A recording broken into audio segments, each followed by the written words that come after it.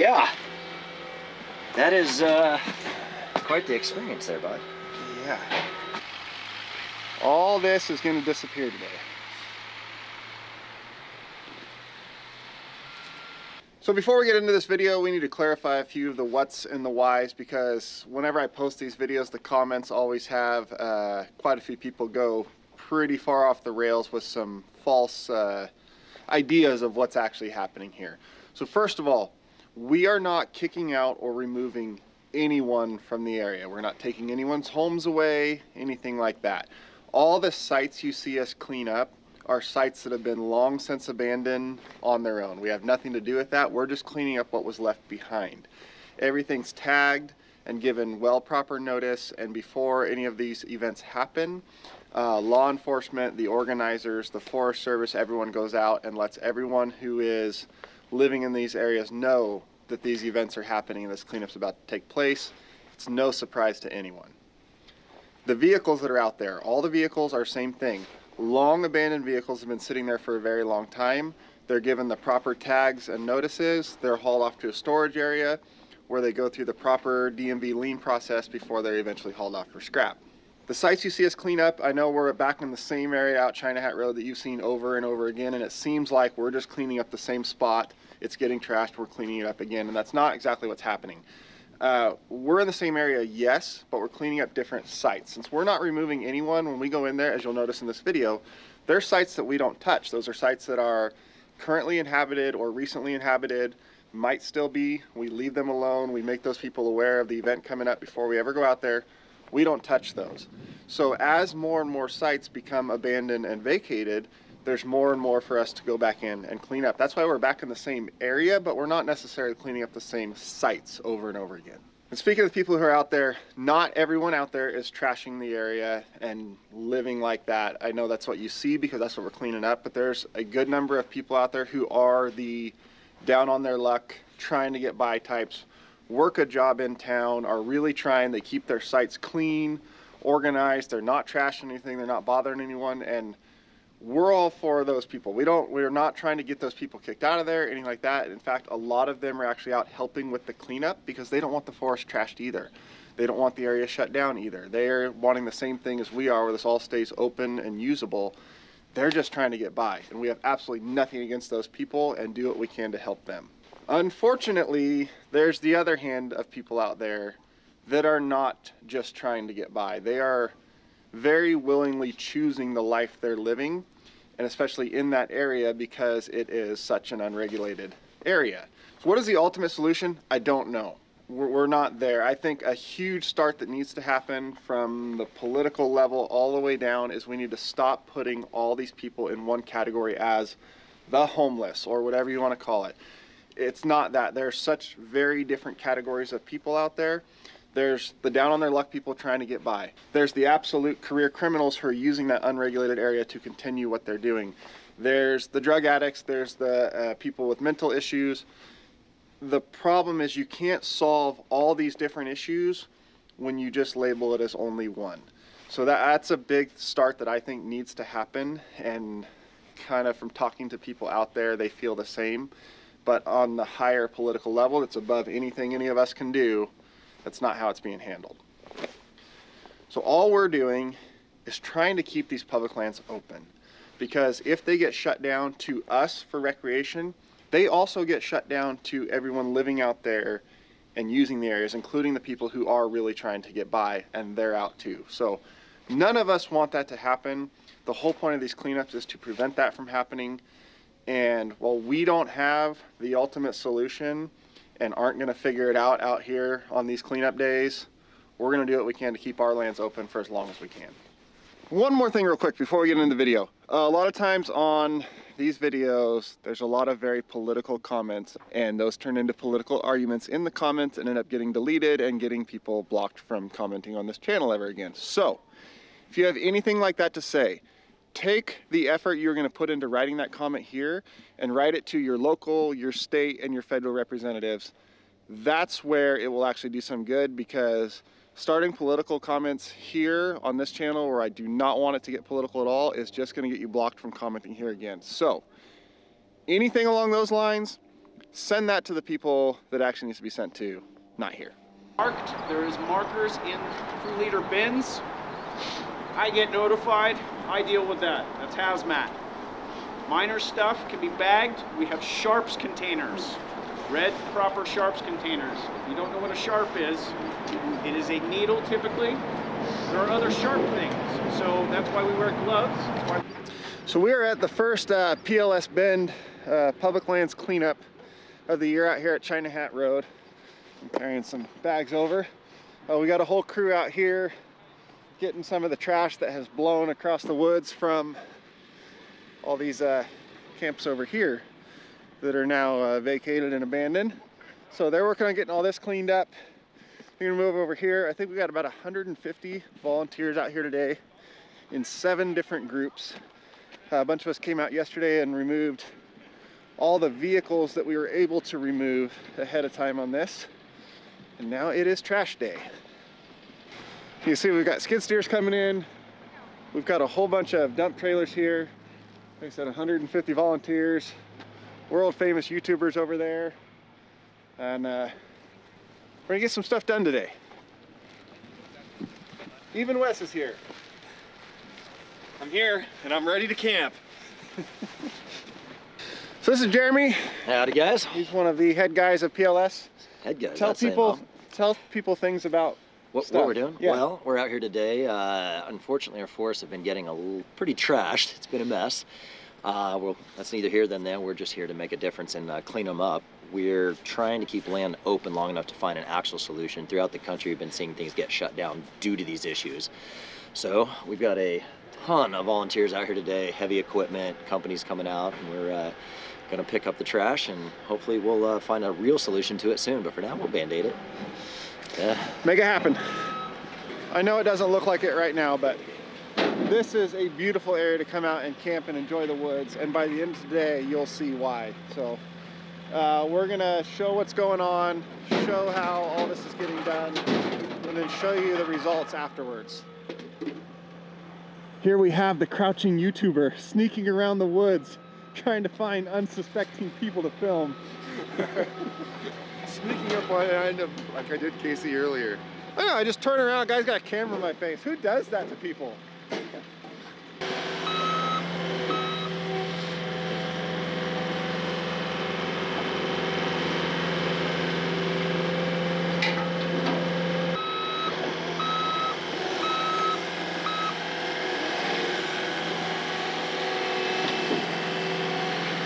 So this skid steer right here is actually pretty cool, and it's got a skeleton bucket on it. There's no floor to the bucket on this. It's just ribbed like the skeleton, and it picks up a lot of the debris and trash and lets the dirt fall through, so we're not scooping up too much of the dirt. It's honking. It's got a horn too.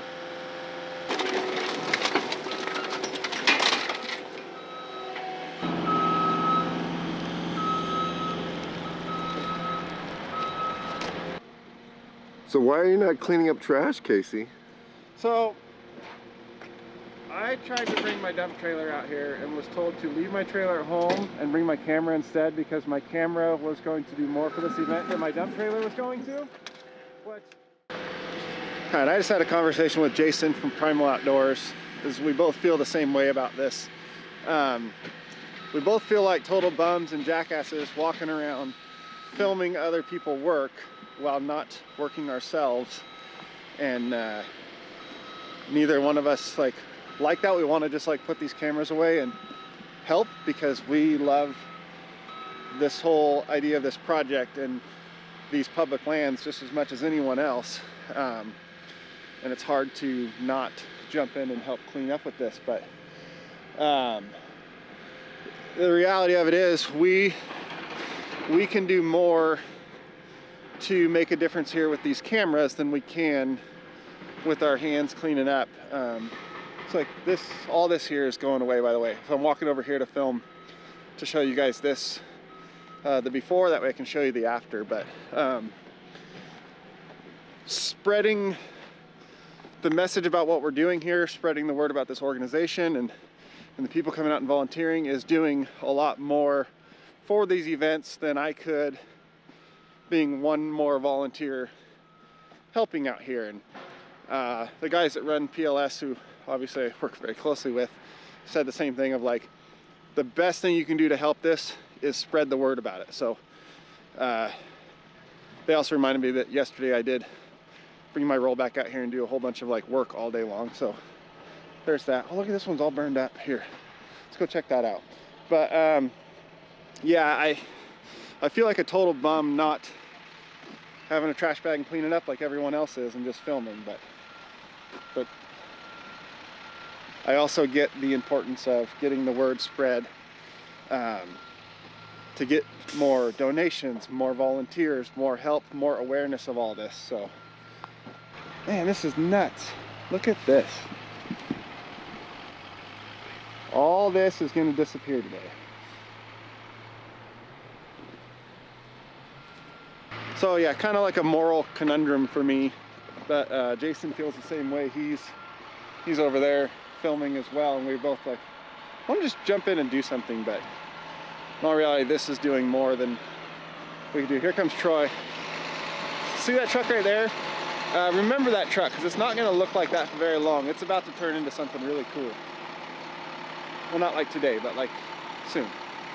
So look at this right here. We've got Troy's Off-Road Recovery, Taylor Northwest Construction, Commercial Powder Coating. There's 3 businesses right there who have their equipment out here today helping out. So there's lots of businesses involved in this that are really helping out to make a big difference.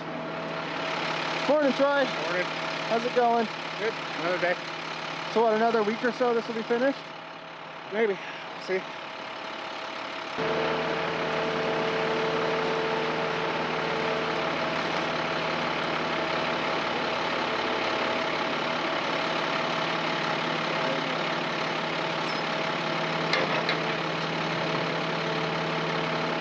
So this here was a makeshift cabin.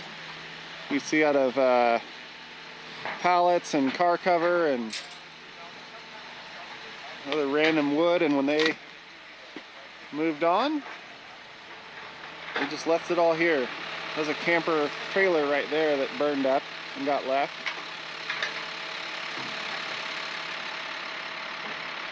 Look in here. Look at the paint cans and fake money. Bicycle parts, like they just burned everything. Plastic.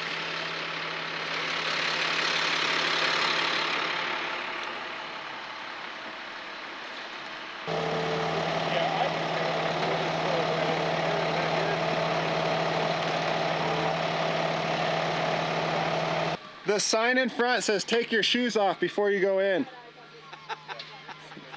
So make sure you clean your tracks before you go running through it. Get the hose, portable water.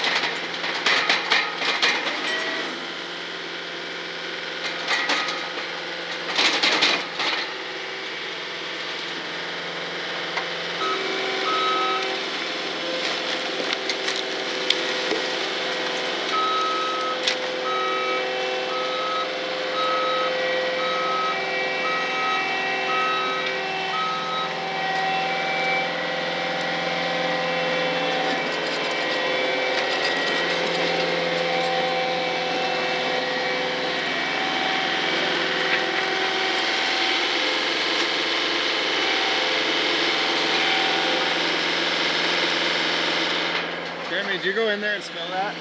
Oh, I can smell that from out here. I don't need to go inside. I did. Oh, why'd you do that? Because curiosity is a terrible thing. That's also probably why it killed the cat.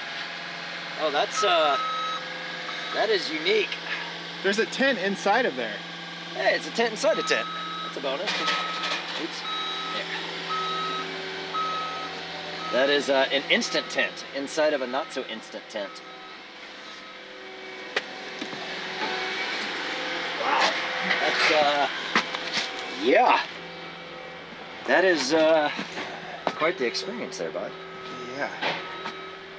Huh. I don't remember what the story was with this, whether he went to jail or something, but he'd gone. Got chocolate syrup if you want. Right next to the lotion and a couple of rags. Okay, let's go. I'm done.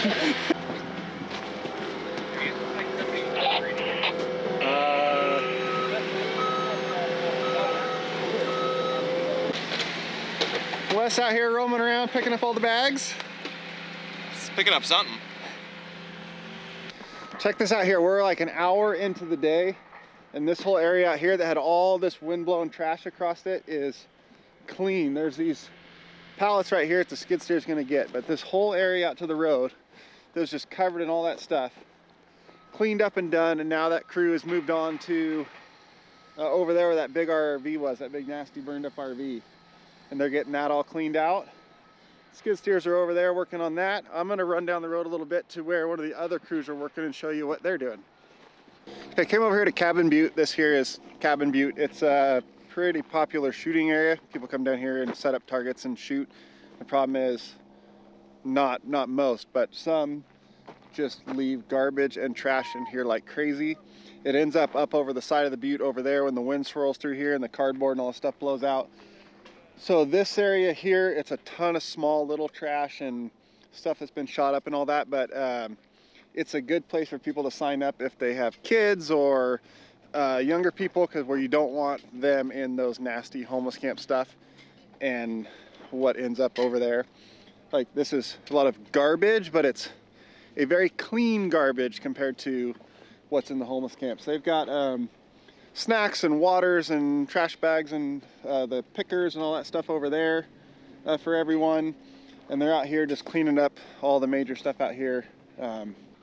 Very, very much appreciated. This is one of kind of the jobs that doesn't get nearly the credit it deserves. Like, obviously the homeless camps are visually such a massive night and day difference right off the bat. That's what looks like so substantial, but this right here is just as important as that, and a good place to sign up for one of these groups if you've got kids or something like that and you don't want them around all that nasty stuff over there.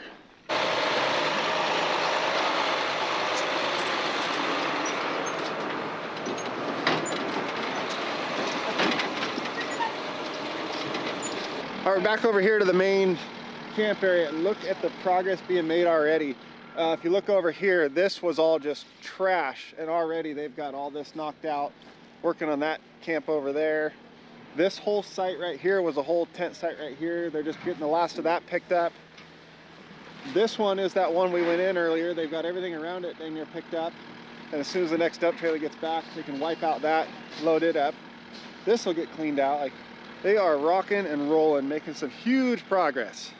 So as you can see here, they're separating out the metal, the propane tanks, any of the batteries or hazardous stuff is all being separated so it can be recycled. Tires being separated, all that'll go separately to get recycled. And then the trash itself is what ends up in the dump trailers to go to the landfill. That's an excavator job right there. You do not want to dig in that. This skid steer here has got the skeleton bucket on it to sift the material out. That one over there has got the normal smooth bucket on it, so it can actually scoop up any of the contaminated dirt, junk type stuff. Because the idea is to not dig up any more dirt than we have to, but in some of the places like where that big RV was over there, you do have to. Look at that, Max even gets to run the machines every once in a while.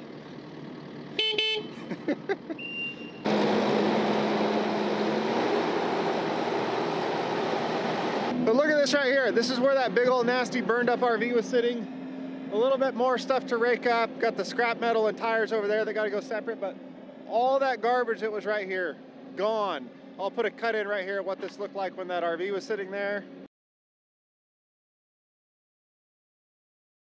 Huge difference, huge improvement. And we're just a couple hours in, and other than a little bit of raking left over, this site is a world of difference. Awesome.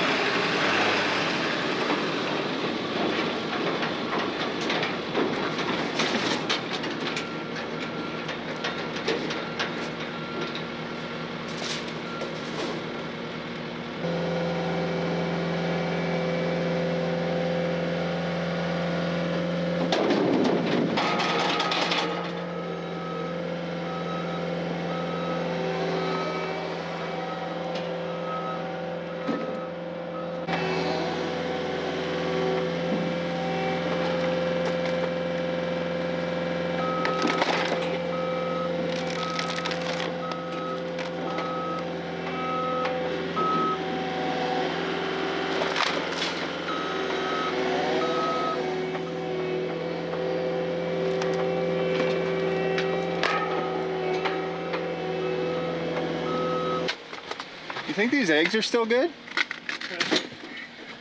2 dozen eggs here. That's like $10, isn't it, these days? Yeah.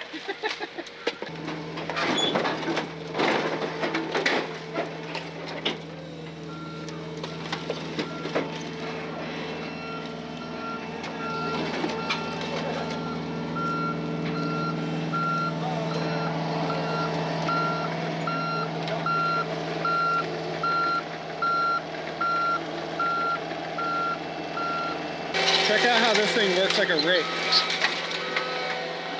Just raking all that right out and leaving most of the dirt.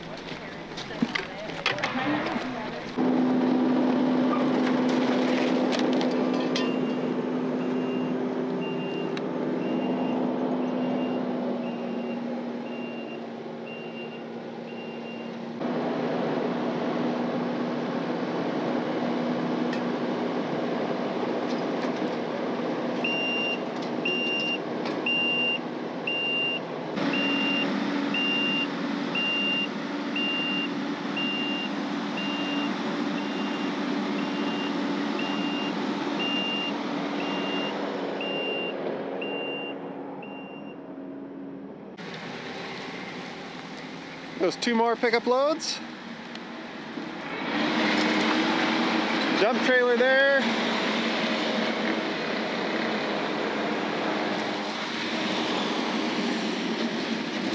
Look at Wes go.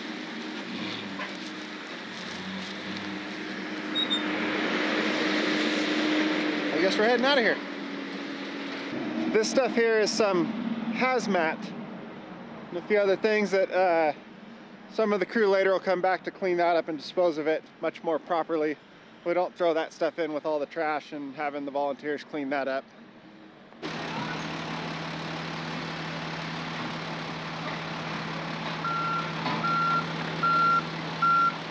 So that tent that we went in earlier, all that's left, some painted rocks. All of this gone here. Oh, and a bike lock, but Graham's got the solution. Which one do we cut to? The hardened part?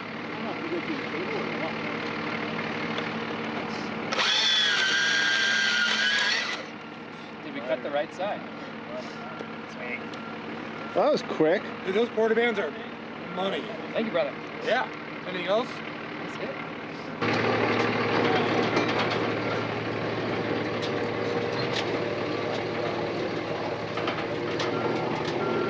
You turn it over so the paint's not sticking up? Yes, it doesn't look like too sore with the...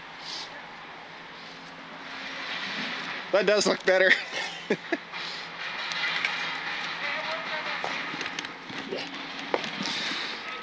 Graham is the problem solver of the group. I don't know haul off the rocks, but you just turn them over. But out of all the tents that were in this whole stretch right here, gone. Okay, the cleanup is officially over, but Wes, Troy, Jeremy, Trevor was running around here on a skid steer, a few others were all kind of still out here. Stuff like the metal, the propane tanks, the tires, all that, getting that cleaned up and out of here. Most everyone else headed back to Powerline Road down there where I think it's Boneyard Brewery donated some beer, and I can't remember if they have burritos there or not, but everyone's kind of down there for the final meetup. Except for the stragglers out here doing the last little bit and getting it out of here, but that's got to go. A little bit of metal, a couple propane tanks, and some hazmat stuff. Troy, a lot of stuff happened today. We have almost 40,000 pounds of trash out. 40,000 pounds of trash is what we said? That's unofficial. Unofficial. So unofficially, so far, and there's still trailers headed out there, 40,000 pounds of trash, and that's not counting all the dumpsters. No, not even dumpsters. There's, what, 5 dumpsters? 4 dumpsters overflowing. 4 dumpsters completely overflowing, and 40,000 pounds of trash already to the dump. And probably 5,000 in recyclable metal, maybe. Yeah. And then 37 vehicles yesterday. So a lot got accomplished out here today and yesterday. So I think that is going to be it for this video today. Huge thank you to all the volunteers who came out, everyone who came out and helped, the people who've donated at plsbend.org and helped make all this happen, the businesses that donated equipment, time, materials, everyone involved, just thank you. So if you want to get involved and help out, check out plsbend.org. We've got more cleanups coming up later this year. There's definitely a lot more to do, and not stopping anytime soon.